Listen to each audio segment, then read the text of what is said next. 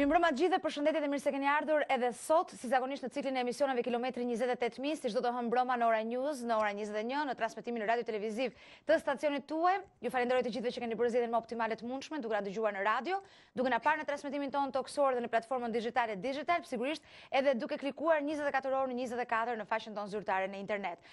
Ashtu si kundër ju kemi anoncuar dhe ju kemi bërë me dije, sot do të flasim për raste të veçanta, po edhe për një fenomen në përgjithësi. Në kuadër të ditës ndërkombëtare të familjes, e cila shënohet në ditët e para të majit, do të flasim në përgjithësi për familjet e ndara për gjysëm, jo domosdoshmërisht me vullnet të plotë, por ndonjëherë edhe rrethanat na bëjnë që familjet tona të ndahen për gjysëm për shkak të problematikave që ka secili. Do të flasim për gratë e personave të cilët vuajnë dënimin në institucionet e burgjeve, por në mënyrë të veçantë për ato që për arsye të caktuara do duhet të marrin rolin e kryefamiljares dhe të realizojnë gjithçka për të pasur një familje të shëndosh. Janë normalisht familjarët më prioritar, po themi, për të takuar të afërmit e tyre, por pavarësisht kësaj edhe vetë shoqëria duhet të japi kontributin e vet për të rritur në një farë mënyrë një familje sa më të shëndetshme, të mundshme. Unë do të falenderoj shumë që në kuadër të kësaj teme ne kemi gjetur një person, kemi takuar një person të aftë, po themi, jo domosdoshmërisht me dëshirën për t'u ekspozuar sepse dihet mjedisin në cilin ne jetojmë. Megjithatë ne falenderojmë një zonjë e cila ka mundur të ndajë me ne një përvojë të saj, një rrëfim që juve duhet ta ndiqni së bashku me të ftuarit e mi këtu në studio, të cilët do t'i anoncoj vetëm pas pak. Shohim bashkë insertin dhe kthehemi përsëri në studio.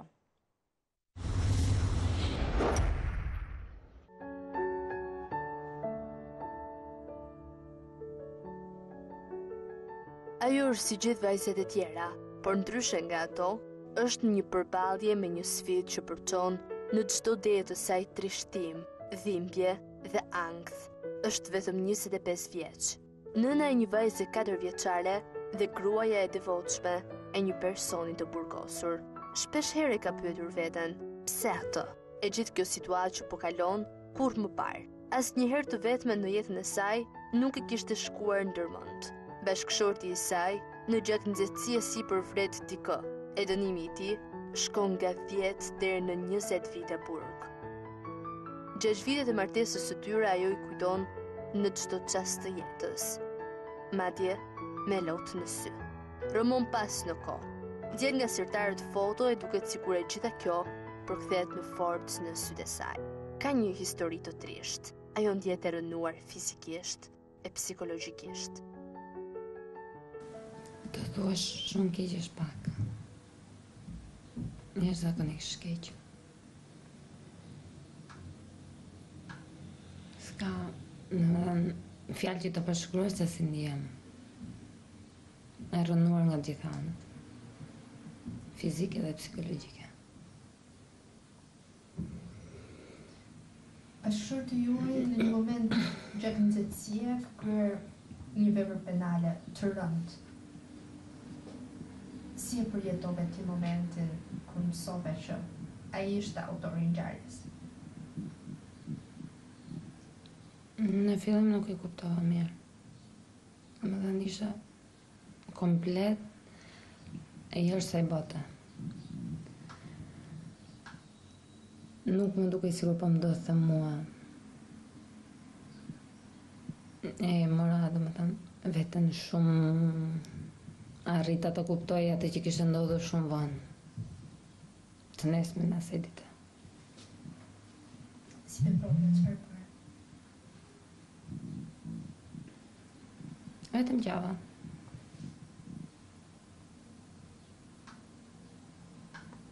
Pastaj momenti i dytë kur ju i folët atij. Domethënë ishte thjesht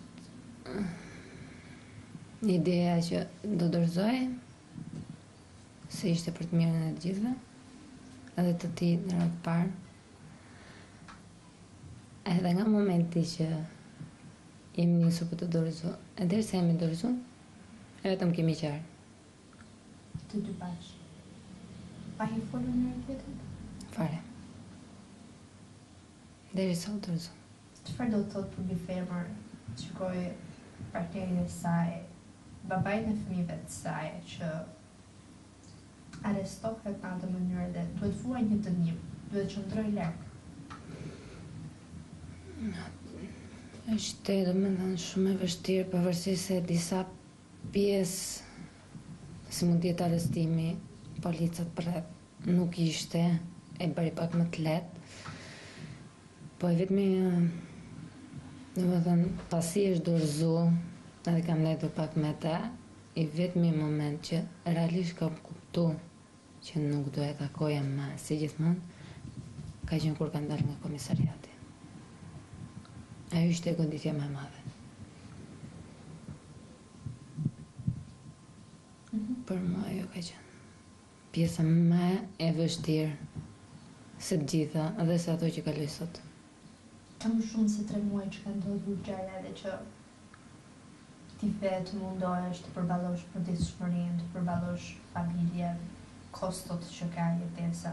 E sigurisht pash edhe një person në burg. Çfarë do të thotë për një femër kjo?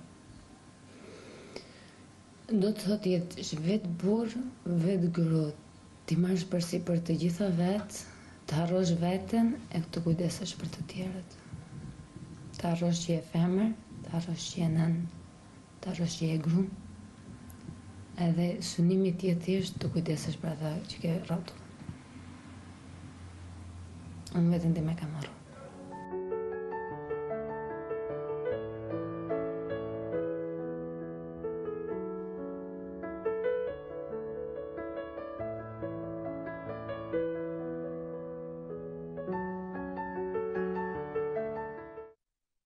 Ju keni dhe një falis të vogël, rreth moshës 4 vjeçare. Është ajo ndjenjë të kësaj ngjarje si e ka përjetuar? Vajza nuk e di se që ka ndodhë, nuk arrin dot, nuk është aq e vogël se nuk arrin ta kuptoj se që ka ndodhë. E vetëm e gjë, domethënë që ka parë me sytë e saj,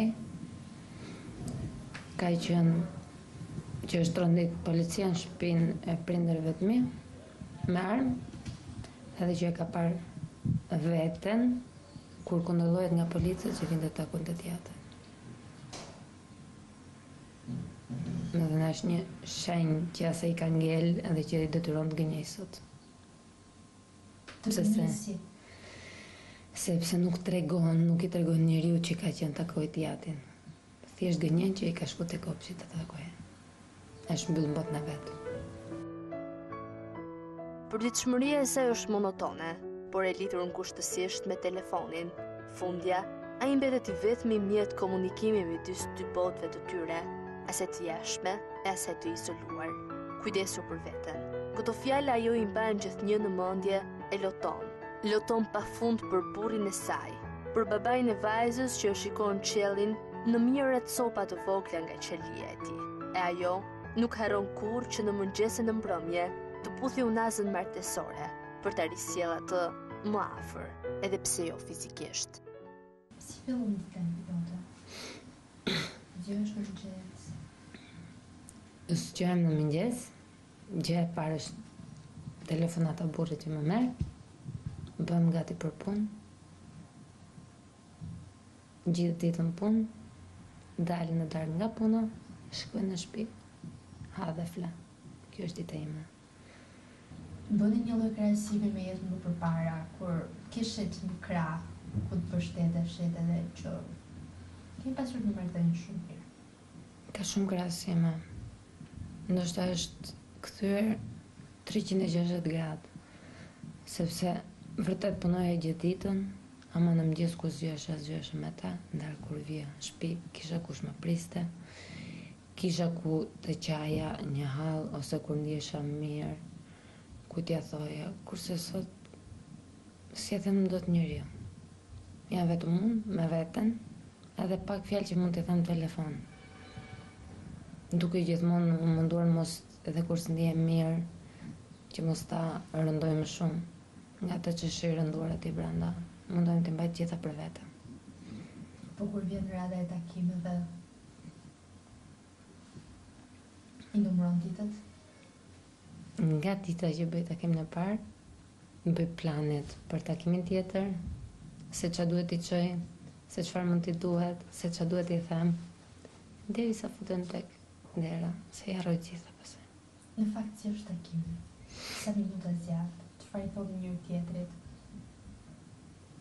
Takimi është maksimumi 20 minuta, mund t'jetë edhe 10, edhe një çerek ore.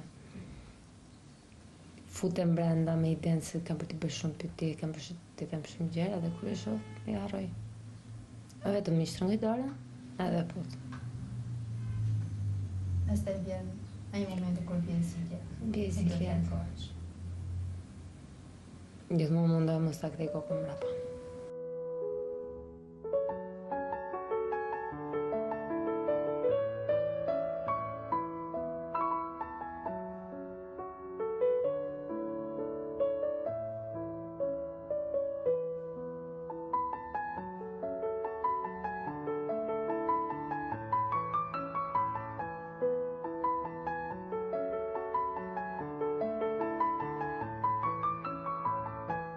Unë lidh mesës që të kanë dhënë universita afërt. Edhe ke ndjer vetë si të diskriminuar në mjedisin ku punon për faktin që je gruaja je të burgosur. Këto një më minimale që mund t'i bëj dikush, interpretimi i vogël. Çuditërisht, domethënë prisja atë diskriminimin nga shoqëria, nga njerëzit që më rrethojnë mua, kam komplet të kundërtën. Nga familja kam mbështetje, nuk më vën pesh, si të thosh, ose nuk e di se t'e shpjegoj. Nuk të lën pesh mbi krye, që të ndihesh keq, ose që të mundohen t'i kujtojnë ato që kanë kaluar që ndihesh keq. Gjithashtu edhe nga shoqëria, më përkrahje është mase. Po ai vetë çfarë të thotë? Të inkurajon shpresën që ti ke në këtë rrugë tim në gjatë. Kur ajo më jep shumë, të bëj fort, të kaloj shumë, ka dhe jetur rastet e vete kur thotë, s'ke pse rriti me mua. Unë do him për një kohë gjatë, jere, shif jetën tënde. Fakti që vetë ai ti thotë të gjërat bën të bësh më e fortë. Të ndihesh më e fortë. Për çfarë motive mund të ishte dorë një femër nga bashkëshorti i saj, në momentin që ai bie në burg? Vetë ti, do të moment do kishe dorë? Vetë nga natyra ime, vetëm po t'je dikush në si që është ai në ato momente se i dorë. Ju kur ka nevojë. Të kujtojnë ato momente dhe bukura tuaja? Gjithmonë. Mbush letra tëra që i shkruaj. Si ishte jetesa juaj atëherë? Jetës normale, se gjithë tjetër, në tjerët një familje normale me ato të vetat, me çastet e mira, me çastet pak më të dhimbshme, po një jetës normale. E rëndësishme është që ishte bashkë. Po, e ishte me të gjitha. Unë bja të zvi asnjë gjë. Edhe nuk ve asnjë gjë. Familja juaj, çfarë thotë lidhje me këtë rast? Si çdo prind ndjen keq për që fëmia vet duhet të kaloj një periudhë të tillë, po gjithmonë thotë është zgjedhja jote, nuk ndërhym dot neve në zgjedhjen tënde. Ja lëm kohës. Si ke që të ana shëndetësore juaja? E rënduar. Shumë e rënduar. Si jam nervore,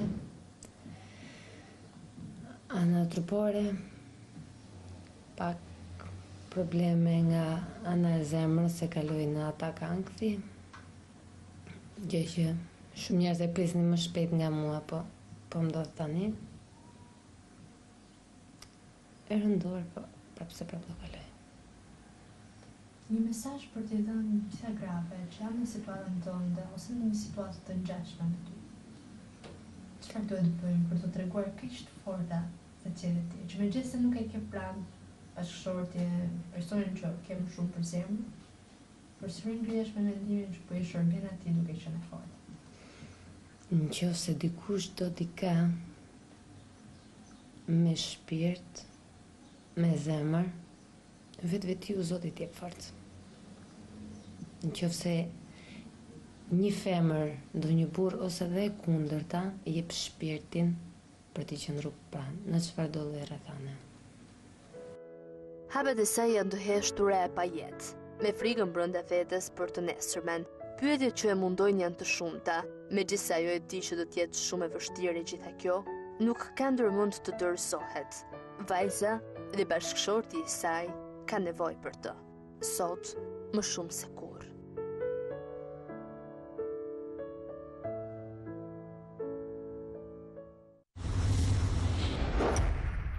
Mirë, ne rikthehemi përsëri në studio së bashku pasi kemi parë këtë rrëfim, mbiemrin e së cilës nuk di si ta vë, një rrëfim të sinqert, një rrëfim të vërtet, një rrëfim interesant. Nuk di se si mund t'ia vendosim emrin ose më saktë mbiemrin e këtij rrëfimi që sapo dëgjuam dhe sapo pam dhe që sigurisht nuk është i vetmi. Do të doja të ndaja me ju panelin e sotëm. Blerta Doçi, përgjegjëse e sektorit të çështjeve sociale në drejtorinë e përgjithshme të burgjeve. Mirëmbrëma Blerta, mirë se rikthehesh në programin tonë. Faleminderit shumë që je këtu. Në të majtën time, zonja Sevim Arbana, kryetare e shoqatës në dobi të gruas shqiptare. Mirëmbrëma, mirë se erdhët. Faleminderit shumë që ka treguar gjithmonë dashuri për mua. Jorida Rustemi, psikologe. Mirëmbrëma, mirë se erdhët. Faleminderit që jeni këtu. Irvin Faniko, avokat. Mirëmbrëma, mirë se erdhët. Për herë të parë, po besoj që do shihemi edhe në programet e tjera. Sigurisht ne kemi parë rrëfimin me vëmendje. Do doja ta nisja nga Blerta, duke qenë se në përgjithësi ne jemi të fokusuar të vazhdojmë të diskutojmë mbi atë që shohim për ditë. Të flasim po themi për gratë e burgosura, ndërsa për gratë që kanë burrat e tyre të burgosur dhe që të duhet më pas të marrin përgjegjësi të tjera në familje, flasim shumë rrallë.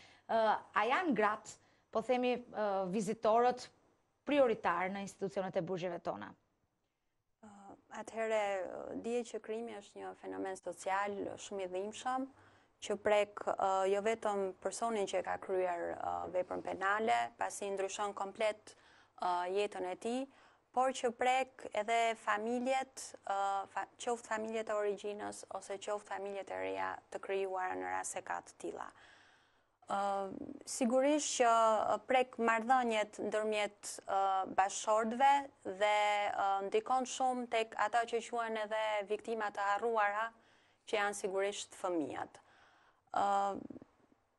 Dihet që në diskutimet e përditshme që bëjnë specialistët e sistemit të burgjeve thuhet rëndom që burgun e vuajnë familjarët e të burgosurve. Dhe përgjithsisht, duke qenë se numri më i madh i të burgosurve janë meshkuj, janë gratë ato që e përjetojnë të gjithë pasojat që sjell burgimi. Sigurisht që këto pasoja vinë që nga izolimi social, që nga stigmatizimi dhe në disa raste edhe ndjenja turpi, për shkak të ndoshta edhe të kulturës komuniteteve tona të vogla, por edhe këto gra vuajnë edhe pasojat ekonomike. Pasi në qoftë se përgjegjësitë deri në momentin e kryerjes së krimit kanë qenë të përbashkëta me bashkëshortin, ato tani duhet të luajnë dy role, rolin e vet dhe të bashkëshortit. Dhe Berta që ndërprova, nuk e kuptova. Përgjegjësia deri në momentin e kryerjes së krimit, në familje. Përgjegjësia familjare të ndarit detyrimeve të përbashkëta ka qenë e përbashkët. Në momentin që kryhet një vepër penale, gruaja përballet në mënyrë të menjëhershme të beft me të gjithë përgjegjësitë e familjes dhe vështirësitë ekonomike dihet që janë të dukshme pasi kryefamiljari që deri në këtë moment ka qenë burim i rëndësishëm financiar ekonomik për familjen, tani nuk është më burim, por është konsumator për familjen. Pasi ai pret vizita, pret mbështetje jo vetëm shpirtërore, po dhe materiale të cilët sigurisht do ia afrojë bashkëshortja. Pra, një pjesë e mirë për të dalë ke pyetja juaj, një pjesë e mirë e atyre që vizitojnë të dënuarit janë dhe që janë kryesore, janë gratë e tyre. Jorida, doja të shkëputse një moment, një fjali nga rrëfimi, ku zonja intervistuar thot, deri në momentin që ne shkuam u dorëzuam. Pra, në një farë mënyrë duket sikur është bashkëfajtore në krim. Nga vjen e gjitha kjo? Është identifikim në çift. Është një vendim që me sa duket është marrës bashku për të thënë që çfarë do bëjmë, duke qenë se jemi në Shqipëri dhe e dim se si funksionojnë disa gjëra. Mund të jetë edhe mundësia për t'ia hedhur, për mos u deklaruar, për mos të gjendur fajtori e të tjerë. I bie që është marrë një vendim për ai sa mund të jetë legjitim i drejtë, si rrjedhoje një identifikimi të një njësheje, burri dhe bashkëshortja në Gjithsesi ky është një rast i veçantë, jo domosdoshmërisht përfaqëson të gjithë personat që janë aktualisht të paraburgosur apo të dënuar. Kjo sepse shumë herë kemi raste krimi në familje. Gjë që i vështirëson akoma dhe më tepër dinamikat. Shumë herë, për shembull, familjarët nuk shkojnë dot për të takuar të afërmit e tyre, bashkëshortët në rastin konkret, apo bashkëshortet përkatëse, sepse mund të ketë ndodhur një krim familjar për të cilin kanë edhe një gjykim akoma më tepër. Edhe nga rrethi i tyre, por edhe një vështirësi shumë të madhe personale për të kapërcyer mbi atë çfarë është kryer. Kështu që përgjithsisht rasti nga rasti ndryshon, duhet thënë, ky është një nga ato rastet e mira kur duket se ka pranim faji, ka ndërgjegjësim në lidhje me problemin dhe ka një dëshirë të mirë për ta shlyer atë çfarë është një sjellje e cila nuk vlerësohet socialisht si e drejtë, po edhe një dëshirë për të pritur, për të ruajtur ende familjen edhe për të shërbyer fëmijëve më sa mund të shërbej një prind i vetëm sa për dy. E madje edhe rasti për fëmijën që e kam dërguar fëmijën atje, po nuk ka as dëshirë t'ia tregoj, po themi shokëve ose njerëzve të njohur. Kjo është një çështje tjetër, duke qenë se kam një eksperiencë modeste në lidhje me burgjet. Vendi i pritjes është i atill që bëhen disa takime bashk. Ka disa rregulla, nga IEVP-ja apo burgu, nga burgu ndryshon. Ka dhe një kulturë të krahinës, le të themi. Ndryshon për shembull burgu i Kuksit, nga që është komisariat, nga i Tropojës, që është burg, apo nga i Sarandës, apo nga i Vlorës, i Durrësit, i Lezhës. Kultura është e ndryshme, edhe brenda për brenda, mënyrë se si vetë të paraburgosurit apo të burgosurit sillen. Përjedhoj, shumë herë ka një lloj dëshire për t'i mbajtur të miturit larg, për të mos pasur kontakte të miturit, për të mos parë atë mjedis që krijohet.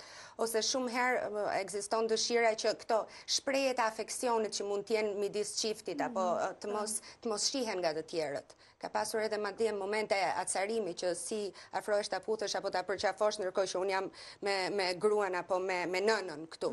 Pra ka disa elemente gjithashtu, disa variabla të tjerë që ndërhyjnë. Përgjithsisht fëmijët, duke qenë se aty pihet edhe duhan, duke qenë se ka disa implikime brenda, preferohet që fëmijët mbahen jashtë dhe është në fakt një nga kërkesat e të paraburgosurve dhe të burgosurve që kur ka takime me të mitur të jenë në ambiente të veçanta. Se vim si në rastin e vetë grave të burgosura, po ashtu edhe tashmë në rolin e grave që i kanë burrat e tyre të dënuar, pavarësisht rasteve, nëse burri ka dënuar dhe më pas gruaja i ka vrarë, apo si raste që sapo ndoqëm, në përgjithësi problematika për të vijuar normalisht jetën është e ngjashme në të gjitha rastet apo jo. Çfarë bën shoqata ose çfarë bën rrjeti i shoqatave të grave për të orientuar, po themi, edhe kur nuk është e mundur për të ndihmuar konkretisht të paktën për të orientuar drejt një zgjedhje që mund ta bëjë një grua të jetojë sa më shëndetshëm, nëse mund flasim për shëndet familje brenda këtyre kushteve. Tani kjo në fakt është një pyetje që nuk i jep dot përgjigje, sepse së pari ne si organizata jo qeveritare kemi gjëra shumë të limituara në kontekstin e mundësive. Jo, e kam fjalën në tjetër gjë për të ndryshuar komplet kontekstin ku ajo jeton.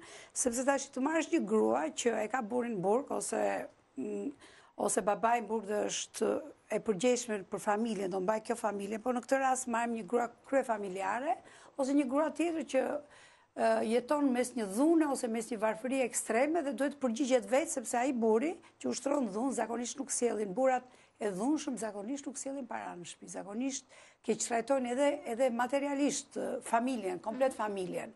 Atëherë për mua nuk ka diferencë, një grua që ka një burr në burg edhe një grua që vuan nga burri që është i dhunshëm dhe nuk e sjell. Çfarë bëjmë ne?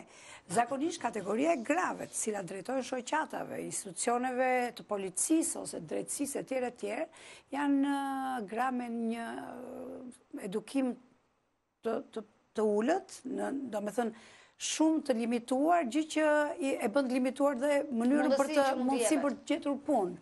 Atëherë programet në Shqipëri nga shteti janë pothuajse inekzistente, nga ne Janë programe shumë vogla, për shumë unë mund t'ju tregoj që ne kemi një agjensi punësimi për gra dhe vajza, e cila edhe kjo kalon përmes një procesi seleksionimi, se vërtet ne kemi agjensi, vërtet ne bëjmë një kontrat me klientin, që mund t'jetë një biznes, mund t'jetë një familje tjere, po njeriun që do t'ja dërgojmë do t'jetë njeri trejnuar, i besueshëm, me ca standarde, do me thënë. Natyrisht, ne jemi në mes, këtu është, ne jemi punëdhënësi, ai është punëmarrësi, dhe në mes është klienti që është kjo grua që vuan dhunën, që është e varfër, që ka burin burg, do me thënë është një kategori pa funcësisht shumë e madhe.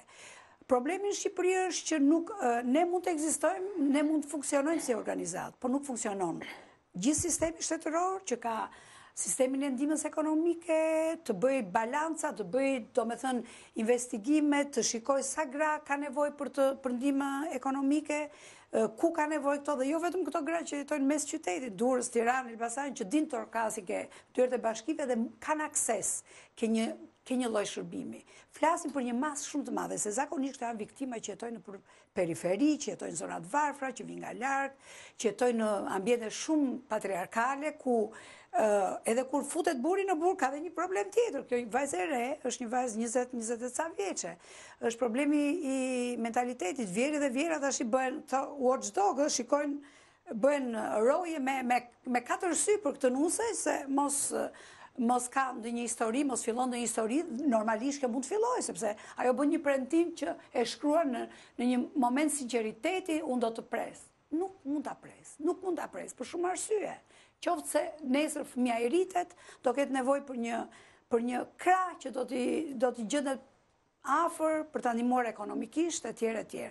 Do me thënë barierat për këto njerëz janë kaq të mëdha, saqë mund të themi ne s'bëjmë asgjë dot. Ne japim një informacion, i themi trokit në dyerën e komunës, ai po të shkojë një grua e tillë në komunë dhe të kërkojë një ndihmë ekonomike, ai hap syt, se s'ndodh, nuk funksionon.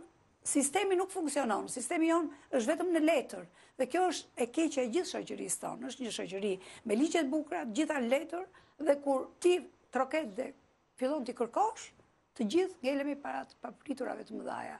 Dhe ju mendoj që kjo tema që ju keni kapur sot është një kështu, e ke kapur me fines, po trajton shumë fine një problem të grave që kanë burrat në burg, po janë gratë të gjitha, gratë që vuajnë, do me thënë dhunën, që vuajnë varfërin, thënë asi kur t'i kishim ne këto burra në burg.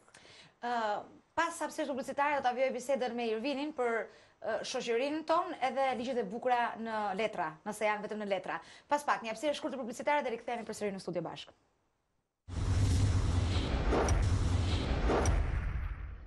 Mirë, rikthehemi përsëri në studio dhe ishim Irvin tek shoqëria dhe ligjet në letra. Në fakt, në kuadër të kësaj doja të pyesja edhe nga përvoja personale që ke me rastet specifike të ngjashme këtë që sapo trajtuam. Sa të informuara, me që ishim tek pjesa e grave, por jo vetëm, sa të informuar janë kur ju duhet tashmë nevoja për ta mësuar ligjin edhe më pas për ta përdorur ligjin ose edhe për të kërkuar të drejta në emër të ligjit? Po, në fakt është e vërtetë, të mungon një njohje e gjerë e ligjeve nga ana e shoqërisë. Pra, i takon pak organëve të pushtetit lokal, vendor, që të krijojnë ca fushata sensibilizuese, për sa i përket dhunës në familje. Për shembull, kemi raste kur vetë zonjat mund t'i quajmë, pësojnë këtë dhunë në familje dhe nuk janë të informuara fare, ose ndjen atë të quajmë frikën për të paqitur pranë organeve kompetente për bëjnë denoncim, mbase quajmë vetëm të pambrojtura dhe mbas të organe nuk kemi të garancinë e duhur, pra edhe... Shumë shkoqër, ndoshta këto njerëzit nuk kanë edhe aq besim të organet e drejtësisë. Po, sepse edhe në gjykat për shembull një urdhër mbrojtje për shembull zgjat 6 muaj. Kur ka pasur raste kur janë konsumuar gjitha elementet e veprës, gjykata mbas 6 muajsh. Kujtimi do të bërë edhe një reformë drejtën penale për sa i përket këtyre elementeve, gjë që mungon. Si ligje për shembull, është e vërtetë që Shqipëria është një nga ligjet përmban një nga vendet që ligjet janë më të gjëra, kemi kushtuar me 183 nene,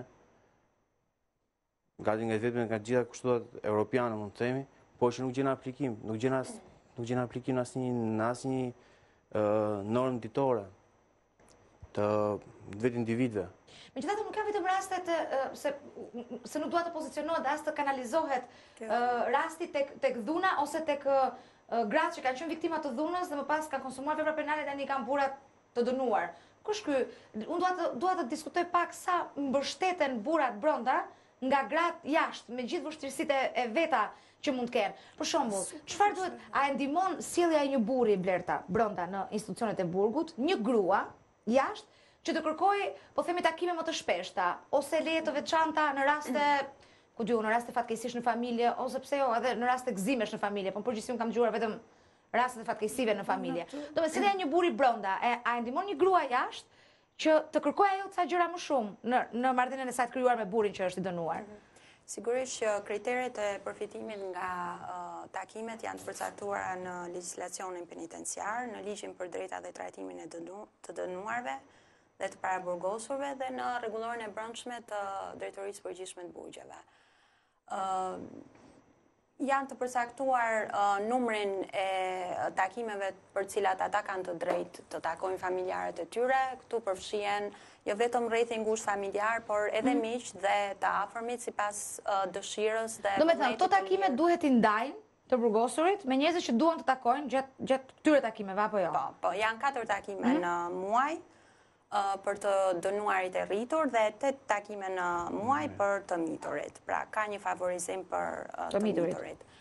Ndërkohë që sigurisht që pjesa e respektimit të rregullores, e sjelljes në institucion e marrëdhënieve që ky dënuar ose i paraburgosur ndërton me bashkëvuajtësit e tij apo me personelin janë kritere shumë të rëndësishme për përfitimet që ky dënuar mund të ketë jashtë rasteve që legjislacioni parashikon.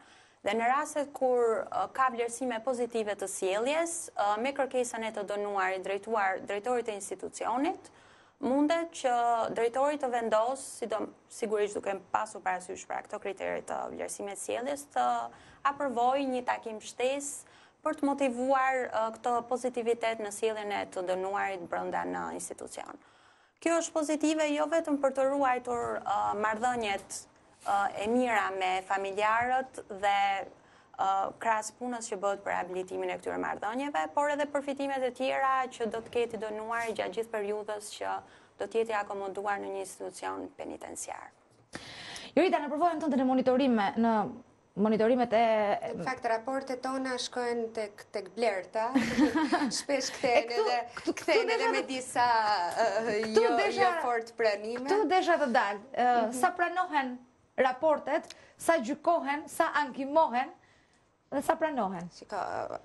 Duhet marrë me gjithë bon sensin e mundshëm. Ne, kur shkojmë për të bërë vlerësimet, bazojmë tek standardet. Ndonë se mund të dimë se cilat janë kushtet dhe sa kushtet mund të lejojnë realizimin e veprimtarive të parashikuara, ne prapse përpiqemi që të verifikojmë në rast se standardet sikurse janë të parashikuara, janë të përmbushura. Thjesht kaq.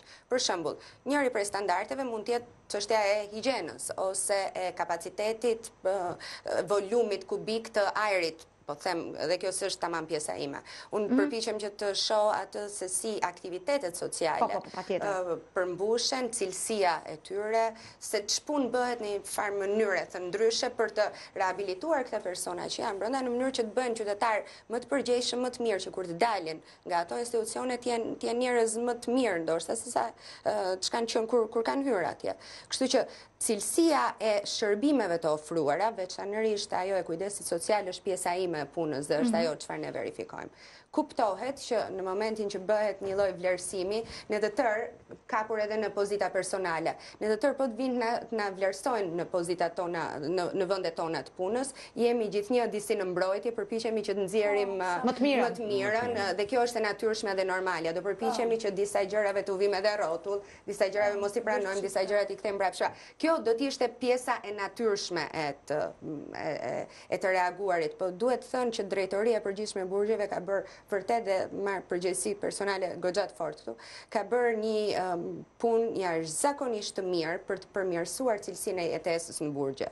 Me gjithë vështirësitë që ka, vështirësitë e financimeve të IEVP-ve për shembull, apo me vështirësitë për të futur tamam persona të cilët janë të trajnuar për ta bërë atë punë brenda, që kanë formimin përkatës.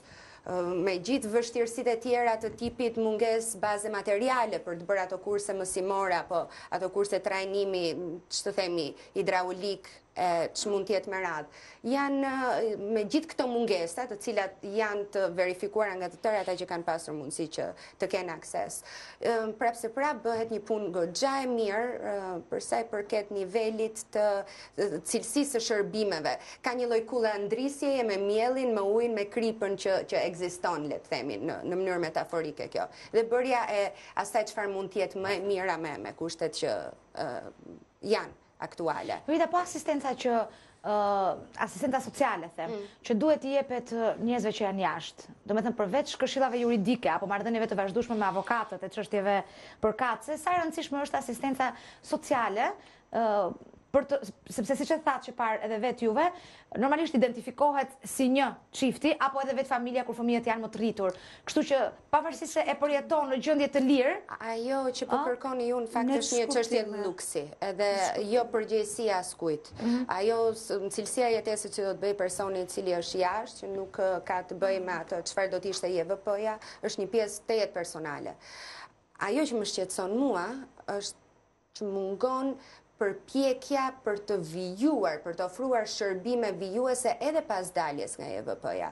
Le të themi, ka shumë njerëz të cilët vuajnë nga problemet e shëndetit mendor që janë të theksuara, jo thjesht ankth dhe depresionet e një natyre, le të themi, që mund të jetë shkaktuar dhe si rjedhoj një çrregullimi përshtatje, e të qëndruarit në një vend ku po të qëndrosh më tepër se një javë, ju siguroj do të kesh luat. Veçanërisht në qoftë se ke gjithë ngarkesat e tjera emocionale, të faktit që po të gjykojnë si një person i cili ke kryer një diçka, mënyra se si e sheh veten, se si të shohin dinamikat e brendshme, nuk është jeta fort e thjeshtë edhe aty, e ke dhe përgjithsisht e ke dhe me orare dhe se kur do lahesh. Ke me orar se kur do marrësh pjesë në aktivitete, ke me orar se kur do të ushqehesh. Është burg në finale, por kushtet janë shumë të mira. Ata që kanë mundësit, kanë televizora, kanë gjithçka e cila u është e nevojshme për të pasur kontaktet e mira me botën e jashtme. Për këta mungon vijimësia e shërbimeve. Do të thotë, vërtet ofron me ato cilësi që ofrojnë, diku më mirë, diku më pak mirë.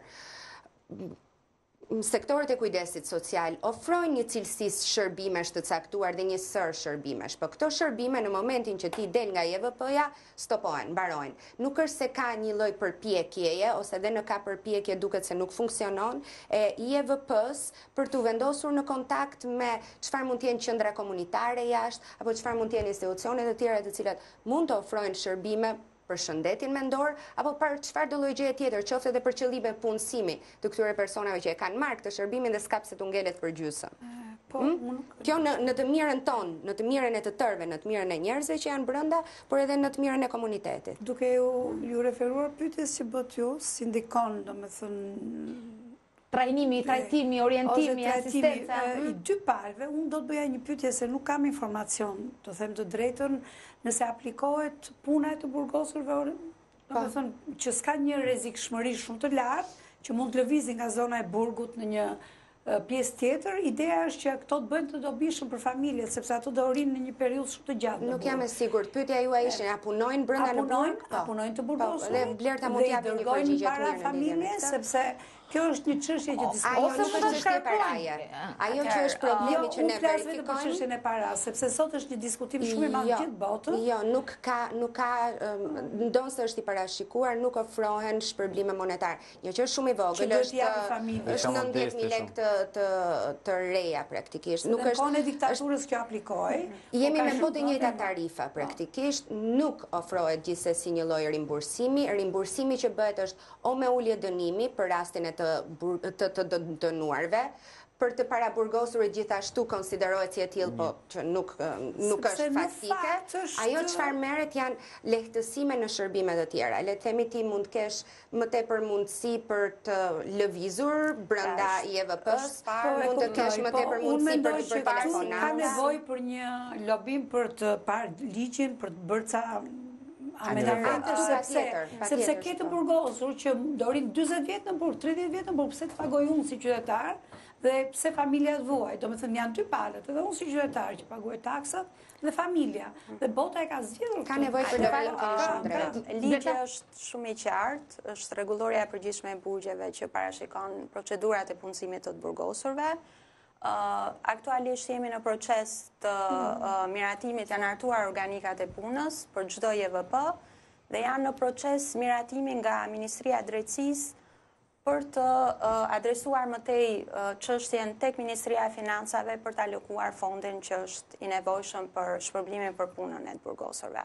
Megjithatë, më tepër se sa aspekt financiar, pjesa e përfshirjes në aktivitet punësimi është parë si një proces rehabilitimi, si një proces i përfshirjes në aktivitet okupacional që ka efektin e vetë pozitiv në shkrimin e stresit. Për gjithë shoqërisë, domos për një shoqëri si Shqipëria që kalon në kriza shumë të mëdha ekonomike, për familjen, për mua si qytetar, prandaj sepse kjo pjesa absolutisht, po gjithsesi duhet theksuar që kapacitetet që kanë institucionet penitenciare për të punësuar të burgosurit janë shumë të limituara krahasuar me numrin e total të tyre.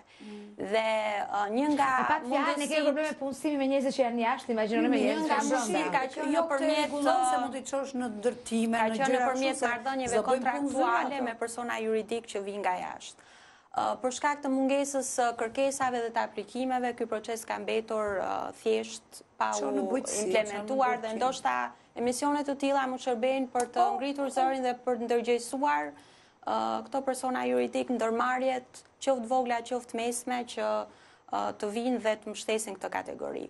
Kjo dhe për shkak sepse mungon një ligj mbështetës për ndërmarrjet, për SME-t, të cilët mund të punësojnë dhe mund të kenë favorizime nga ndërtimore, nga ligji mund të krijohet shumë mirë, sepse për shembull nëse burgjet mund të jenë me vetë administrim, krijojnë hapësira, varet në zonën gjeografike ku janë, merr një tokë bujqësore dhe ai bën një planacion, janë linjë dhe iniciativa pastaj që mban dhe burgun dhe familjen dhe qytetarët. Duhet rritësh edhe personelin pastaj të institucioneve të burgjeve. Ky vakum ligjor aktualisht pengon edhe ata që janë duke bërë një punë e cila mund të jetë me vlerë jashtë. Ka nga ata për shembull që bëjnë punime artistike, shumë bukura për kënaqësi personale, dhe që kanë vështirësi për të shitur ato punime, duhet bëjnë një lloj rregullimi personal sepse mungon hapësirë se si të vendoset marrëdhënia e shitjes aty që mund të jetë produkt. Janë familjarë. Një eksperiencë shumë interesante që e kemi patur ne si organizat me një organizat partnere. Flite për të burgosur shqiptar në burgjet e Zvicrës. Qeveria zvicerane bërë një llogari dhe i dilte që duhet pagonte në ditë, në muaj 2000 franga për të burgosur shqiptar. Atëherë ç'bën një organizatë shqiptare shumë e mirë, shpresë për të ardhmen, bëhet pritse, i japin një fond dhe i sjellin këtu të burgosurit dhe këto bëjnë trajnime dhe do me thënë formim profesional, por nëpërmjet prodhimit, bëjnë punishte, bëjnë kështu, si thonë këto, të kosit edhe të qumshit, do me thënë bëjnë 3-4 biznese, edhe ishte profit for non-profit, bëjështë një balans, që merrte edhe ai paran, i jepte edhe organizatës, do me thënë, ka mënyra për të zgjidhur, ka mënyra që... Nga informacione që kam, Ministria e Punës, nuk e di se në çfarë stadi është, ka hartuar një projekt ligj për ndërmarrje sociale, ku ka përfshirë edhe kategorinë të dënuarve si kategori me nevoja të veçanta. Dhe ndoshta ky projekt ligj shpresojmë që të miratohet sa më shpejt dhe të ketë përfitueshmëri edhe nga të dënuar. Ervin, sa e pranojnë gratë dhe më pas familjarët apo fëmijët e rritur, sa e pranojnë krimet e të afërmit të tyre? Sa të predispozuar janë për të pranuar krimet? Dhe për të mos ngulur këmbë që janë pa faj. Është shumë e vështirë. Shumë e vështirë që familjarët t'i pranojnë. Ta pranojnë fajin. Ta pranojnë fajin, po. Biles gjithmonë gjejnë ma shumë tepër me avokados edhe me në përgjigje për shumë të ndaluar që ty në për seanca, sepse shpesh ndodhe i reagimi negativ, ndaj duke thënë që janë pa fajshëm, sepse fëmia për nënën në gjithmonë më i miri. Për shoqëri mund të jetë në vrasës, mund të jetë njëri më i degraduar, për shembull, por nëna e tij ai është më i miri. Është gjë. Kështu që e kam shumë të vështirë. E kam shumë të vështirë dhe gjithmonë gjen atë uretin dhe sistemit, mbas sepse mungojnë dhe këto mbas ato rrugët ose elementet për të treguar që shikoni se me vërtet fëmia juaj ka bërë diçka të gabuar për shoqërinë. Pra, i shikojnë dhe përveç personit, shikojnë dhe familjen, pra fillojnë dhe merren dhe me familjarët, i shikojnë si diçka që rrit një ferë të keqe mbasi, diçka që dhe është shumë presë për shumë është për ta pranuar. Edhe diçka tjetër, ne gjithmonë themi që t'i bëjmë këto njerëzit që janë brenda, njerëz të ndërgjegjshëm, njerëz të suksesshëm që më pas ta gjejnë veten e tyre rrugës, në fakt Jorida, a mbeten ata se ky është ai që ka qenë burg? Ose në mënyrë a mbetet bisht qeni, po të referohemi filmit të pamshëm. S'do doja që ta quaja në këtë lloj termi. Sigurisht që stigma vazhdon të jetë dhe në vendet vogla gjithmonë, në vendet vogla dhe në vendet ballkanike veçanërisht, ne merremi shumë me hallet edhe me problemet edhe me çështjet e tjetrit. Domethënë, duhet të fillojmë neve të trajtohemi që nga vetja. Duke qenë se kemi shumë halle me veten tonë, ndoshta shumë herë nuk dim se si të përballemi mirë me to, përpiqemi të shohim nga tjetri për të bërë projektime të keqes ke tjetri, dhe për të marrë me këto. Në ka ndonjë grup me të cilin ti mund të jesh i sigurt që je brenda të qenurit tënd në rregull me fajsimin, është një ish i dënuar apo një person i cili është gjykuar që të ketë qenë pjesë e një krimi dhe mund të ketë shpëtuar edhe pa ndonjë dënim gjithsesi. Stigma është edhe tek vetja. Në momentin që ti ke qenë aty brenda, ti se më i njëjti kur del gjithsesi. Nuk jam më i njëjti. Njëherë duket sikur pranon veten tënde dhe pastaj është më vështirë që dikush tjetër të pranojë. Po edhe mund ta pranosh veten, po ju them, rasti nga rasti ndryshon, por që gjithsesi po ti pyesësh, mua zakonisht më duhet shumë herë që tu them, jo, s'jam për këtë çështje.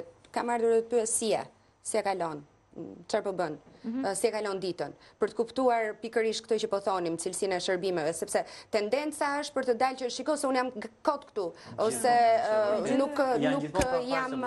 nuk kam marrë dënimin e dur etj. Vetë personi, edhe për arsyet e kontekstit, vetë personi nuk e pranon ndonse mund të jetë fajtor, ose mund të jetë me vërtet dikush tjetër në shkeljet e të drejtave të tij dhe po përpiqet që të gjejë një zë. E rëndësishme është që të paktën e kanë mundësinë që atë fjalën e tyre tani më fal punës së drejtorisë, siç po thoya, fal punës së institucioneve, Komitetit Helsinkit, Institutit Evropian Tiranës, të cilit i takoj, apo institucioneve të tjera që japin shërbimet e tyre për të bërë që këta të paraburgosur dhe të dënuar të ndjehen jashtë dhe të marrin pikërisht shërbimet më të mira dhe të ndjehen më pak, le të themi, të denigruar si doje përkatësisë së tyre kontekstuale. Gjithatë, unë do thoya që është zbutur për të keq kjo stigma, sepse shoqëria shqiptare në tërësi është bërë shumë indiferente dhe nuk është se merret shumë me tjetrën, edhe nuk ve, domethënë shumë mure edhe për këto lloj njerëzish. Mendoj unë, nuk e kam shumë dhe është edhe kjo pjesa, unë duke punuar në zona shumë të varfra në përfshatra, është edhe kjo që thonë për shumë dhe shpreja që burgu për burrin është. Do me thënë është dhe një loj këshu, ka që është bërë shumë... rastet patriarkale në basë me shumë patriarkale që gjëri shqiptare. Ne jemi një shoqëri patriarkale dhe nuk është shumë e rëndë për grua. Një grua në burg, dalë dhe nga burgu, ajo ngelet do me thënë jo, bishti qenit, por ngelet është tepër e stigmatizuar. Mbetet gjithë një pjesë nuk mund të përgjithësohet e zonës demografike dhe për gra diferenca është shumë e madhe, do me thënë. Dhe ambientit social dhe kulturor, pranë. Nga rasti nga rasti jo vetëm, dhe për t'ju dhënë një shembull shumë më specifik në pse rasti nga rasti ndryshon, edhe për llojin e veprës për të cilën ti je dënuar, ti ke një lloj mënyre të pari brenda në burg, vetë të burgosur apo të paraburgosurit të gjykojnë në bazë të veprës që ti ke bërë. Ndryshe është dikush që ka hyrë për vrasje, ndryshe dikush që ka hyrë për vrasje për gjakmarrje, ose për të mbrojtur, ose për vetmbrojtje, apo ndryshe dikush që ka hyrë për çështje vjedhje, ato që thuhen xhepistat, ndryshe dikush që është përdorus dhe ndryshe dikush që është pedofil. Krimet seksuale në fakt janë gjëja më pedofil që është njëra nga, sepse ka shumë. Po krimet seksuale janë krime që vetë të dënuarit nuk e pranojnë dot. Është e vërtetë dhe janë të ndarë në sektor dhe thonë që ekziston një kod i të burgosurve brenda, kod etik i të burgosurve brenda, që janë të ndarë me seksione dhe i urejnë pa mas pra këtë kategorinë e pedofilive i urejnë. Është edhe një lloj, e kuptoni, ka një lloj këndvështrimi kështu edhe shumë psikologjik, për të treguar që vërtet jemi në të njëjtin vend, po jemi një lloj. Kemi diferenca këtu. Ka gjëra morale të cilat nuk duhen shkelur edhe aty brenda. Pra është edhe një lloj largimi edhe nga vetja, largimi nga ajo gjëja që ti ke kryer ose që të akuzojnë që ke kryer se me tënden mund t'jesh në rregull, një lloj largimi, diferencimi sepse është një lloj mospranimi që ti ke me veten tënde për gjën që ti ke kryer. Në këtë sens, imagjino pala tjetër, imagjino shoqëria se si do të reagojë. Kjo që tha Jorida është pjesë e kulturës së burgut. Aty brenda në burg, megjithëse ka një rregullore që të brendshme, për cilën ata prezantohen me drejtat, me detyrimet, ka një kulturë burgu, ka disa rregulla që ata i vendosin ndërmjet njëri tjetrit. Dhe kjo është një aspekt që është mjaft i vështirë për të punuar mbi të edhe nga ana e stafeve. E kuptoj, sepse të burgosur zgjidhin një lider. Në momentin që zgjidhin një lider, kjo mund krijojë probleme me stafin. Megjithatë, në çdo moment bëhet punë të paktën për të mos krijuar një, nëse mund ta themi, incident, një anësi. Në më thënë, stafet prirë që t'jenë të paanshëm, pavarësisht veprës penale që ka kryer një individ. Dhe përgjithsisht për të siguruar sigurisht edhe sigurinë fizike të tyre, në rast se ato cënohen nga të burgosurit e tjerë. Disa javë më parë kam qenë në Itali ku jam njohur me një rast të një burgosur në Itali, i cili pjesën tjetër të dënimit po e kryente, si quhet, dënim në kushtet e shtëpisë, arrest shtëpie. Aty mësova për një histori shumë interesante që e pranonte ligji italian për të burgosurit. Nëse çifti bëhej me fëmijë, mund të krijonte lehtësira për babain, i cili konsiderohet si personi që du t'japin të ardhurat më të mëdha në familje e të tjera. Në një farë mënyrë duket pak si abuzim, pavarësisht se me sensin pozitiv të gjës, a kanë provuar të burgosurit shqiptar për t'i krijuar vetes së tyre lehtësira në këtë pikpamje? Ato takimet speciale të famshme, në kuadër të thashë themet gjithmonë, po e them këtë, unë jam informuar që të burgosurit janë bërë baballar, ndërkohë që janë brenda në burgje. Kjo është drejtë e tyre. Absolutisht po, sigurisht që edhe takimet e veçanta janë... A e ndryshon statusin e tyre kjo? Këtu duhet të dile, patjetër që është drejtë e tyre, po a e ndryshon statusin e tyre ose a mendojnë ata se mund të kenë një përfitim lidhur me dënimin e tyre? Nuk e di nëse ka raste që të bën me tendencë. Shpresoj që jo, po shpresoj që t'je kjo pjesë e natyrës humane dhe njerëzore dhe dëshirës për të bërë baballar. Po, në aspektin ligjor, sigurisht që në momentin që një i dënuar plotëson kriteret ligjore që parashikon ligji për të aplikuar për një masë alternative të dënimit, sigurisht që gjykata merr parasysh edhe detyrimet që ky i dënuar ka në jetën për familjen, qoftë për familjen e origjinës, qoftë për familjen e re të krijuar. Sigurisht që ka lehtësira. Por gjithmonë është në varësi të sjelljes së tij në institucion dhe të vlerësimit që i bën gjykata secilit rast. Një specifikim i vogël, të paraburgosurit nuk e kanë të drejtën e takimeve speciale, kështu që po flisnim vetëm për të dënuarit. Po, për të dënuarit. Po, pastaj varet edhe nga lloji i krimit që kanë kryer, pra nuk është një që për shkak që mund të marrë. Një paraburgosur nuk është ende i dënuar, mund të dalë pa fajshëm në momentin që është. Po, ka procesi, po. Disa kanë bërë procesi. Zgjat shumë si bëhet. Zgjat. Mirë ke atë të drejtë gjithsesi. Do të na duhet të shkëputemi për vetëm pak publicitet, sipas orarit do të rikthehemi sërish në studio bashkë në pjesën e fundit të bisedës që po shkon shumë mirë dhe që po marr edhe mesazhe nga miqet e të afërm për produktivitetin e bisedës dhe kjo është shumë e rëndësishme. Pa publicitet.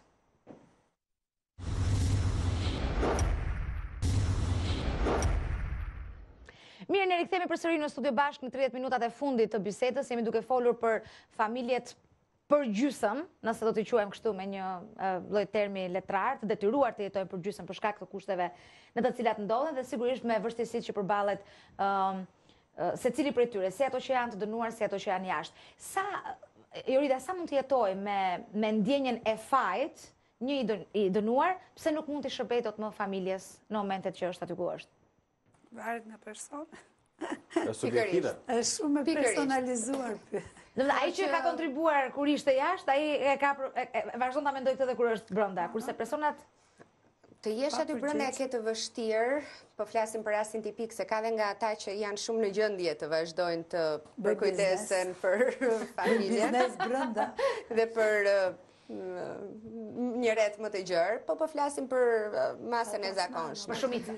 Për shumicën. Shumica e ka të pamundur që ta bëj këtë dhe ose vë shpirtin në paqe, ose përpiqet që të bëj atë çfarë mund të bëj aty brenda në mënyrë që të ketë një lloj aksesi më tepër ndaj shërbimeve dhe ndaj telefonatave, ndaj takimeve kështu me radhë. Por pjesa e fajt ngelet pjesë faj. Ka pastaj nga ata që dihet e kanë pranuar që e kanë për veprën, po që mund ta bënin prapë dhe ta pranojnë pa ju dritur syri, që në rast se do vjeshin në të njëjtat pozita, po do vazhdonin. Madje edhe që bëjnë edhe akuza për pjesëtar të stafit, është shumë e vështirë edhe për ata që punojnë për institucionet e burgjeve. Që të bësh një punë, praktikisht të jesh në gjendje të lirë, të jesh i lirë, dhe të jetosh aty ku jetojnë ata që janë të detyruar që të jetojnë brenda. Është një punë vërtet shumë e vështirë. Dhe shumë herë ka konflikte si rrjedhoj e keq kuptimeve, keq interpretimeve, situatës të maisur, le të themi, anktioz dhe frustrimit e të tërës me radhë. Zihesh me njerëzit e shtëpisë për asgjë, jo më për dikë tjetër që për më tepër e ka probabilitetin akoma më të lartë që të jetë në gjendjen për të vendosur në konflikt. Pra, imagjino ka dhe raste ku veti paraburgosur apo i burgosur i kërcënon që do t'i bëj dëm atij që është punonjës i sigurisë, apo atij që është punonjës, atij që është mjeku, apo psikologu, apo punonjës social. Ka probleme nga më të ndryshme dhe mund ta na ka rastisur neve që të dëgjojmë që unë mos dalsha se kam për ta bërë këtë ose doja gjej momentin dhe kam për të reaguar sepse më kanë hyrë në hak, më kanë privuar nga gjërat e mia. Do me thënë mungesa rregullimesh brenda për brenda si rrjedhoj e vështirësisë që ka komuniteti në atë mjedis ku jeton. Aty keni parasysh duhet edhe të bësh në një farë mënyrë të fortin që të mbjetosh. Qofse nuk e bën në një farë mënyrë të fortin brenda rregullave. Përgjithsisht e di ajo çfarë kemi vënë në re, dhe po prap me sinqeritet maksimal. Ajo që kemi vënë në re është që është përmirësuar cilësia e komunikimit që bën stafi me të paraburgosurit ose me dënuarit. Ka një mirë kuptim më të madh, kanë marrë shumë trajnime, por edhe kanë marrë edhe shumë tërheqje veshi. Kanë marrë edhe shumë tani aksesi në burgje është shumë më i madh nga çka që më parë. Të gjitha këto institucionet momentin që ka një sinjal, dhe ky sinjali mund vi përmes zyrës avokatit popullit, mund të vi përmes një telefonate, janë numra të vendosura të jetë afishuar pa pagesë. Gjë tjetër që disa e kanë të vështirë që ata mund mos lejohen e të tjerë ose s'duan ta shpenzojnë ose mund të kenë dëgjuar që s'të përgjigjet njëri e kështu me radhë, po është mundësia për ta nxjerrë fjalën jashtë dhe në momentin që ka shoqata, institucione si puna e këtij që punojnë, që bëjnë presion nga jashtë, vëmendja shumë e madhe, sepse ka pasur për shembull disa raste personash të sigurisë, të cilët janë edhe pezulluar nga puna, madje kanë vajtur edhe për ndjekje penale, si rrjedhoj e trajtimeve jo të denja në shkelje të drejtave të njerëzit që janë vërtetuar që të kenë funksionuar. Doja të thoja që për te kësaj që tha Jorida që ka një vullnet të mirë për punuar me shoqatat, për qenë transparent, dhe mund them që më transparent se tani drejtoria e përgjithshme e burgjeve nuk ka qenë asnjëherë. Konfirmoj. Kështu që gjithashtu gjej rastin që të falenderoj edhe shoqatat që na kanë mbështetur, qoftë Institutin Evropian të Tiranës, Komitetin Shqiptar të Helsinkit, të cilët nëpërmjet raporteve monitoruese në një farë mënyre kanë informuar dhe nëpërmjet sugjerimeve që kanë dhënë janë trajtuar gjithmonë sipas mundësive, por me një synim objektiv dhe pozitiv për t'ju dhënë zgjidhje problematikave. Do të thoya që vërtet që është bërë shumë, po që do të bërë akoma më shumë. Për mendimin tim personal duken institucione të harruara. Pra janë pak a shumë qendër të Tiranës, dy dhe janë institucione të harruara. Mungojnë për shumë mjetet e informimit. Vetëm mos më thajnë në qendër të Tiranës se mërzitem shumë, nga që për kundrazi, unë personalisht jam më shumë orientuar të shoh dhe të dëgjoj se ç'ndodh përtej Tiranës, se sa brenda Tiranës, se mërzitem shumë kur e konsideroni Shqipërinë Tirana. Që shih pak shumë këtu. Mungojnë për shumë të informimit të përditshëm, për shumë gazetat janë mungojnë shumë të informimit. Pak shumë persona bëndën që nuk dinë se çfarë bëhet jashtë fare. Mjetet e informimit mund sillen nga familjarët, nuk është detyrimi i institucioneve penale kanë, ato kanë internet e kështu gjëra.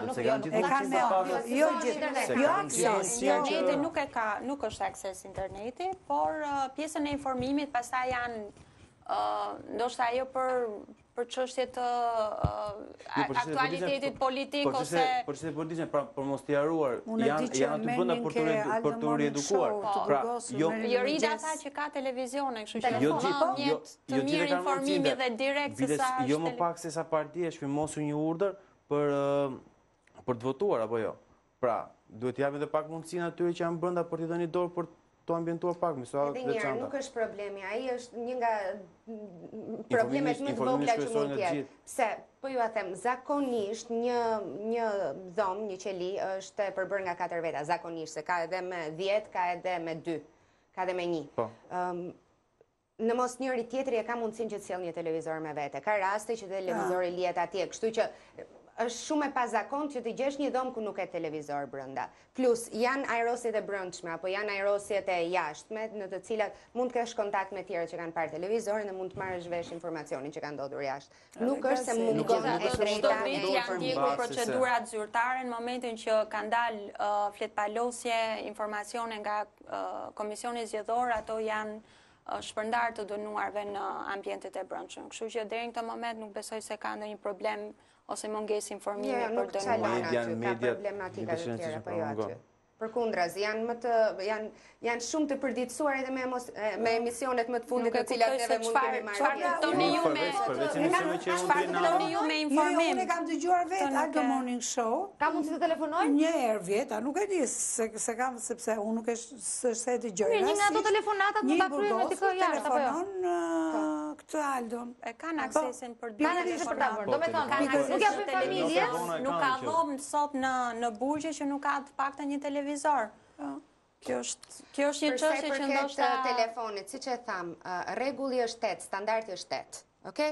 Por ka burgje të cilat janë më liberale. Do me thënë, nëse s'kan një mundësi për të shpërblyer me një aerose, sepse ambienti i aeroses mund të jetë i vogël, atëherë gjëja që të bëjnë është të lejojnë një politikë më liberale telefonatash, ose një politikë më liberale takimesh me familjarët, më liberale në sensin që s'të thot njeri, bëj 8, bëj 12, bëj 15, mjafton që të kesh kartë, dhe kartën ta kesh tëndën, ose ta shkëmbesh atë kartën me një shërbim që mund t'i bësh dhomës tjetrit, çfarë mund t'jetë në një ka lehtësira, ndryshon siç ju thash, IEVP-ja nga IEVP-ja edhe nga fryma që ka drejtori i institucionit brenda. Kuptoni?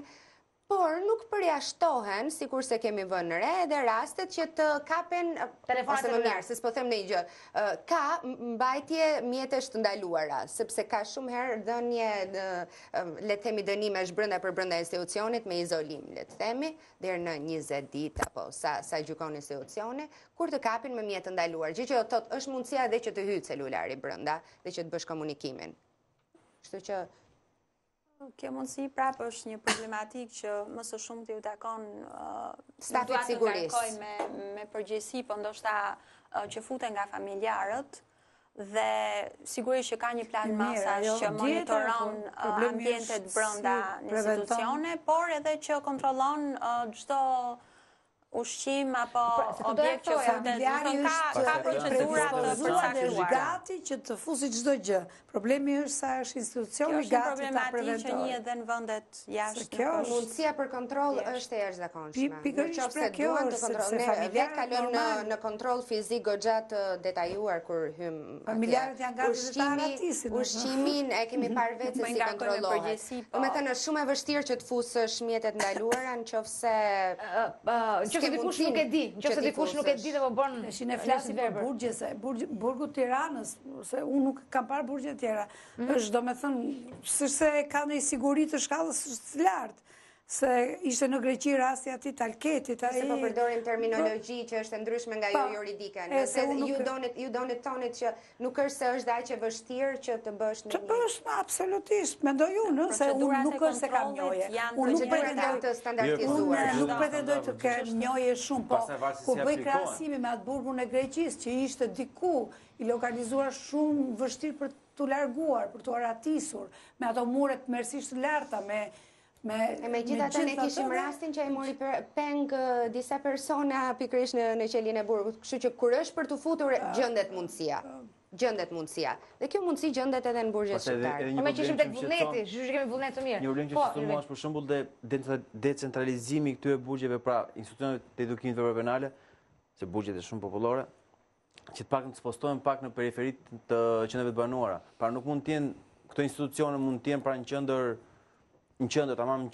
qendër të Tiranës.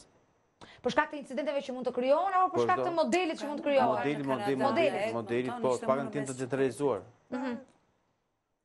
Centralizimi si koncept nuk e kemi diçka tjetër. Sa në shumë vende të botës varet. Unë për shumë kam parë në Kanada, në Edmonton, ishte në mes të qytetit dhe ishte aq i bukur, ishte si një kështjell. Më tepër se vendodhja mendoj që sot shqetësim është infrastruktura. Infrastruktura dhe pra nuk përbën problematik nëse është në një zonë. Në Itali kam parë centralizimet të perfekte pra gjykatën jashtë qytetit, gjykatën, komisariatet, gjitha jashtë qytetit. Synimi është për qenë sa më afër zonave të banuara në mënyrë që të kenë afër familjarët e tyre dhe që shërbimet ofrohen sa më shpejt. Po jo, se kjo është mungesë e infrastrukturës pastaj. Pak tu del kontradiktë me infrastrukturën. Nëse për shembull janë jashtë qytetit dhe kanë mjete infrastrukture të arritshme, pra trena, autobuza, makina. Jo, kam përshtypjen që Blerta po thoshte për infrastrukturën e brendshme, apo jo? Të kushteve, besoj. Për kushtet fizike. Për kushtet fizike në cilat jeton shumë se vendodhja thash sot problem për burgjet është infrastruktura fizike. Një qytet gjyqësor jashtë Tiranës, në periferi të Tiranës, një qytet gjyqësor. Nuk ka nevojë që kemi një gjykatë apeli të Kjo është një çështje që mbetet për të diskutuar nga grupet e interesit. Blerta ka të burgosur VIP në kuptimin që Jorida po thoshte, se janë që diku ka 10, diku ka 2, diku ka dhe 1. Edhe unë presupozoj që kur jemi në një, o kemi një të burgosur ose një të dënuar me një specifik të veçantë që nuk mund të rridot në një komunitet më të ngushtë, ose që është burgosur VIP në kuptimin e lehtësirave dhe të kushteve që i ka vendosur vetes së vetë për mundësirat që mund të ketë, për negociatat që mund të kryej, ndoshta edhe për sjelljen e mirë që mund të ketë brenda një institucion, nuk e di. Po unë e quaj të burgosur VIP për këtë arsye, për këtë arsye. Mund të ketë kompromise të tilla absolutisht. Për sa i përket numrit të dënuarve ose të paraburgosurve në një dhomë, sigurisht që në sigurinë e lartë, institucionet që kanë sektor sigurisë lartë, ka një numër më të vogël të dënuarish, edhe për shkak se aksesi në aktivitete është më i kufizuar për shkak të vetë sigurisë institucionit, por personat të tillë që ju po i quani VIP, ata mund të quhen VIP, dhe në komunitetin brenda burgut nga të dënuarit e tjerë mund të konsiderohen si VIP, por nga ana e administratës institucioneve nuk ka kompromise të tilla absolutisht. Jorida the ka, pohove, ka. Ka VIP? Ka, në kuptimin gjithmonë në përcaktimin VIP që i bëra unë, edhe Blerta më kuptoj, edhe ju. Ndoshta për këtë që po them unë e kishte edhe Jorida. Shiko, ta mund të vend konsiderohen. Po them edhe një herë, politika është trajtimi barabartë, okay? Dhe këtë e dim dhe këtë mbështesim dhe kjo është logika. Dhe këtë duhet të mbështesim. Tani, aty ku janë mundësirat, bëhet edhe ndonjë favorizim më tepër, le të themi, ose ti e dallon kush është një i paraburgosur apo një i burgosur, i cili është i pozicionuar mirë në shoqëri, le të themi. Okay? E dallon që nga mënyra se si është arreduar dhoma, e derke se sa veta janë në dhomë. Ideja është kjo, burgjet shqiptare vuajnë shumë nga bipopullimi. Kështu që është shumë e vështirë që të gjesh luksin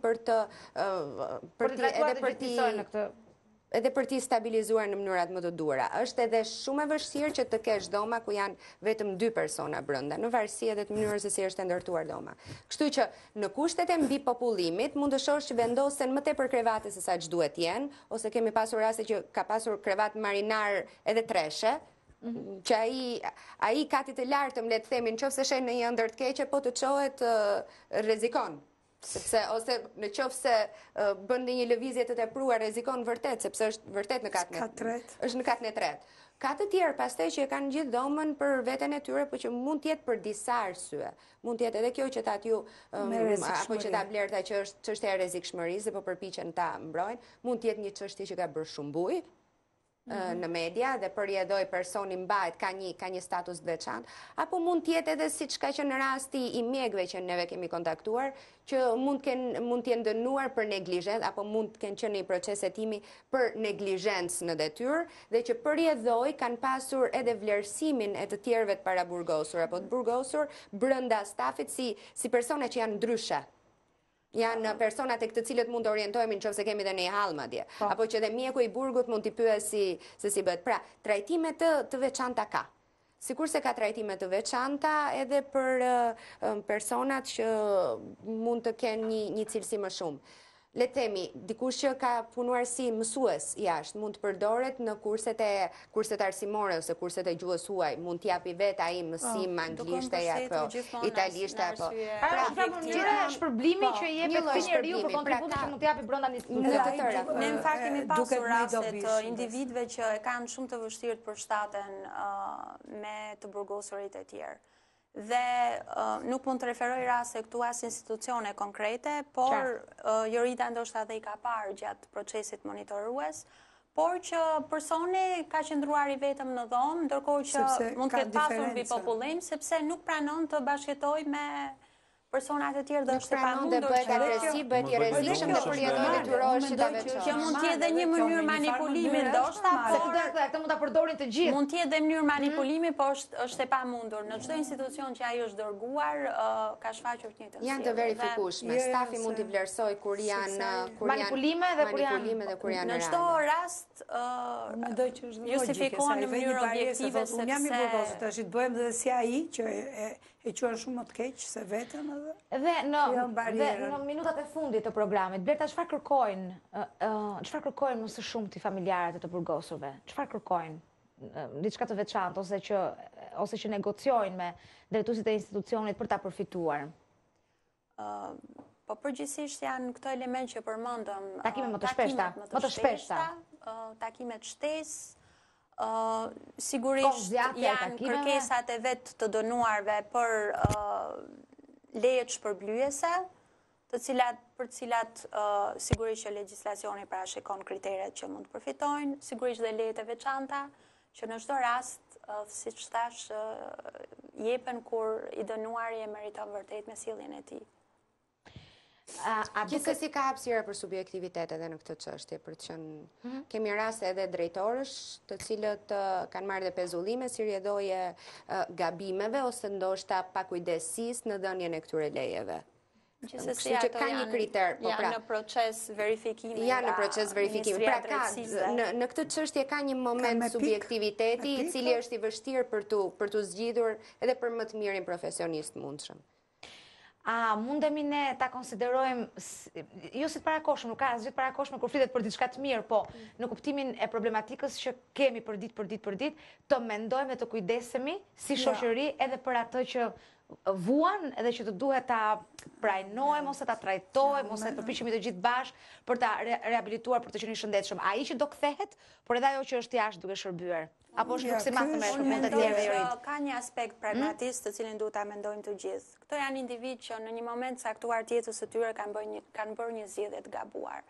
Dhe për këtë zgjedhje të gabuar ato po vuajnë mungesën e lirisë. Në aspektet e tjera ato janë si gjithë individët e tjerë që meritojnë trajtim human dhe njerëzor. Dhe aspekti pragmatist që ndonë pikërisht këtu që secili prej nesh, jo vetëm ne që jemi punonjës sistemit burgjeve apo organizata që monitorojnë dhe mbështesin, por të gjithë qytetarët civil duhet mendojnë që këta individ do të rikthehen së shpejti në jetën e lirë dhe për një rikthim të suksesshëm duhet mbështetja dhe pranimi i gjithë shoqërisë për ta. E njëjta përgjigje në fakt. Po çfarë duhet dhe çfarë bëhet aktualisht? Jo domosdoshmërisht janë afër. Ka gjëra për të përmirësuar. Ka gjëra për të përmirësuar, ka gjëra për të bërë. Unë do isha më tepër le t'u ofrojmë shërbime atyre që janë brenda, se pyetja juaj ishte për jashtë. A përfitojmë në emër të kauzës së këtyre njerëzve që janë jashtë, duke përdorur fatkeqësinë e tyre ne bëjmë si të mirët për të patur përfitime vetë. Jo, ideja është të... Cilët? Ideja është mos bëjmë si të mirët, ideja është të ngrimë një institucion. Ne jashtë mund të shfrytëzojmë, njësë që punojnë organizata, media, ku diun, se cilin nga ne që funksionon dhe ka një detyrim publik jashtë. Sa kohë që ka të mirat përbashkëta për doktora palët, atëherë çfarë të keq e ka? Jo, sepse kjo është ideja që në gjithë këtë bisedë, me sa kuptova unë, sepse unë nuk është se jam shumë e familiarizuar me çka ndodh brenda burgut, por e kuptoj shumë mirë konceptin. Dhe tani ne po ngrejmë një sistem dhe ta ngrejmë mirë. Dhe ky sistem ka këtë avantazh që është ngritur, ka filluar të ngrihet mirë, sepse flitet për drejtat e njerëzit, flitet për trajnimet, flitet për këshillime, besoj bëhet edhe këshillime me njerëz që ka psikolog burgjit, ka punonjës social, domethënë është një sistem i rregulluar, ka strategji, ka standarde, atëherë kemi një shërbim optimal. Një koordinim mes rrjeteve shërbëtitëse. Sepse tu ne çalojmë në koordinimin e gjithë zinxhirit. Mos punojnë halka të veçuara, të këputen, por nëse funksionon gjithë ky sistem, atëherë kemi shanse që këto njerëz realisht i rehabilitojmë. Që kur të kthehen të bëjnë njerëz normal si gjithë, se nuk është ataja, kjo është jeta, që ti mund biesh dhe në burg për një gjë. Unë do ta quaj fatale të bie në burg duke vrarë një njerëz. Për mua ky është fataliteti më i madh. Për gjërat e tjera nuk e di, ose nëse të caktuar në një moment caktuar. Pa kujdes në base këto institucionet e edukimit venare, mos u me të funksionin e riedukimit.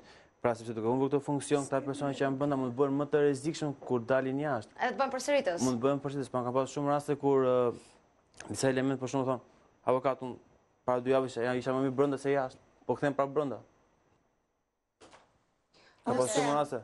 Ose ka raste të tjera, për shembull veçanërisht këtë miturit se aty të vjen keq vërtet, ose tek 18-21 vjeçarët që vinë nga familje të varfra ose janë të detyruar që të përkujdesen për familjet e tyre. Dhe që nuk kanë të ardhurar, mund të jenë të përdorur substancash ose mund të jenë të parsimuar. Bëhet diçka edhe në për këto kurset e analfabetizmit, bëhet mësim, kuptohet si pas një programit veçant, diku më mirë, diku më keq, po gjithsesi është përpjekja, po ju them, përpjekjet janë. Gjithsesi këta njerëz në momentin që dalin jashtë, ç'do të bëjnë? Ç'do të bëjnë veçanërisht kur janë analfabet, dhe kur janë të rinj, dhe kur janë pa mbështetje. Feedbacket që japen institucionet. Burgu, për shembull, institucioni Burgut vet, sidomos për grup moshat e reja, që janë, nuk e di sa 16 deri 25 vjeç, duhet prioritet të japësh formimin profesional. Por formimin profesional me programe të caktuara, të mira, që kur të dalë ai të ketë shanse për të punësuar. Atëherë shkurtimisht dhe me të shpejtë. Janë 3 minuta fundit. Po bën pyetje dhe unë po kthej përgjigje. Atëherë është bërë i mundur në vitin 2012 që për gjithë të miturit, siç tha Jorida, të implementohet procesi arsimor me programe të miratuara nga Ministria e Arsimit. Ka programe të formimit profesional, ka programe të punësimit. Prej 2 vitesh po bashkëpunojmë me Save the Children, me organizatën shumë të njohur, për zbatimin e projekteve në terren pas lirimit të të miturve. Ka pasur raste suksesi që janë në raportet e Save the Children për vitin 2012, po bashkëpunojmë dhe për vitin 2013 dhe së shpejti do të organizohet një workshop ku do ftohen të gjithë grupet e interesit, institucionet, Ministria e Punës, për të diskutuar se si mund të koordinohen këto rrjete mbështetëse dhe për të vazhduar programet rehabilituese dhe pas lirimit. Në miturve kam parë gjëra vërtet shumë interesante të punës së tyre profesionale atje, përveç pjesës së shkollës, po edhe të punës konkrete. Më kujtoj punën me dru dhe me metal, që bënim një kohë në shkollë, por ne e bënim teorikisht atëherë, kurse në institucionin e Burgut Kavajës bëj praktikisht. Është një institucion model ai në shumë terma, që nga infrastruktura deri tek stafi në dispozicion për sa veta. Është një institucion që ka shumë pak të mitur. Të miturit ama që janë i EVP të tjera, ose 18-21 vjeçarët, të miturit veçanërisht lihen më vete, po 18-21 vjeçarët shumë herë i sheh në dhoma me të rriturit. Që marrin po të njëjtat shërbime që marrin dhe të rriturit, që praktikisht mund të jetë as pak shërbim. As një lloj motivimi për të dalë për të marrë pjesë në aktivitete sportive apo të tjera motivuese, pra jo një edhe vëmendja është e diferencuar në varësi të IEVP-ve përkatëse. Është shumë e rëndësishme që po bëhen përpjekje, ka tendencë për të ndryshuar gjëra. Fakti që burgjet janë bërë më të hapura, siç u thash, në mentalitet, ka bërë që të kemi mundësi dhe ne nga jashtë të ndikojmë për të përmirësuar standardet, por edhe për të përmirësuar cilësinë e jetesës së tyre, edhe për të sjellë si rjedhoj disa njerëz që dalin një çik më mirë nga çishin kur hyn. Por nuk dalin shumë më mirë nga çishin dhe ka të tjerë që rrezikojnë që dalin edhe më keq, si rjedhoj e mungesës së shërbimeve apo jo të cilësisë së dur të shërbimeve që ata marrin. Është e rëndësishme të kuptohet që këto institucione veç faktit të veçimit nga pjesa tjetër e shoqërisë kanë një qëllim akoma dhe më të madh, që është ti aftësojnë këta njerëz që të jenë qytetarë më të mirë në një shoqëri më demokratike. Ky është thelbi, kjo është kryesorja, sepse është në pjatë jeta e të gjithëve ne, e fëmijëve, e grave, e të tërë atyre, e të moshuarve, e të tërë atyre që janë të detyruar për të mirën dhe për të keqen e tyre që të jetojnë në Shqipëri. Ne bëjmë kaq pak sa mundemi, por mund bëjmë shumë duke folur më shpesh. Unë ju falenderoj të gjithëve që ishit këtu. Faleminderit Berta, faleminderit Jorida, Sevim, faleminderit Irvin. Ju kujtoj që ky program do të ritransmetohet përsëri nesër në mesditë në Channel One. Ju falenderoj të gjithëve për vëmendjen, faleminderit kolegëve në regji për asistencën e tyre teknike. Bashkë natën e mirë, shihemi sot një javë.